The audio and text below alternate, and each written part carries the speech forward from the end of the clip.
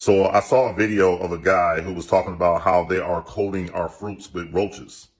Now, I decided to do my own research, and the guy is right. So basically, they are coating our fruit with shellac.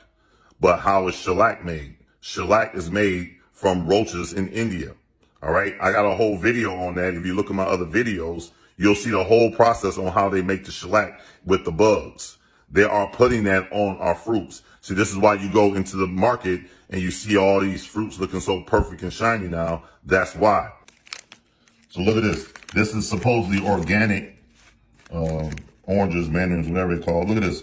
Coated with vegetable and or lac resin-based wax. Lac resin comes from a roach in India. Look at this. Organic limes, right?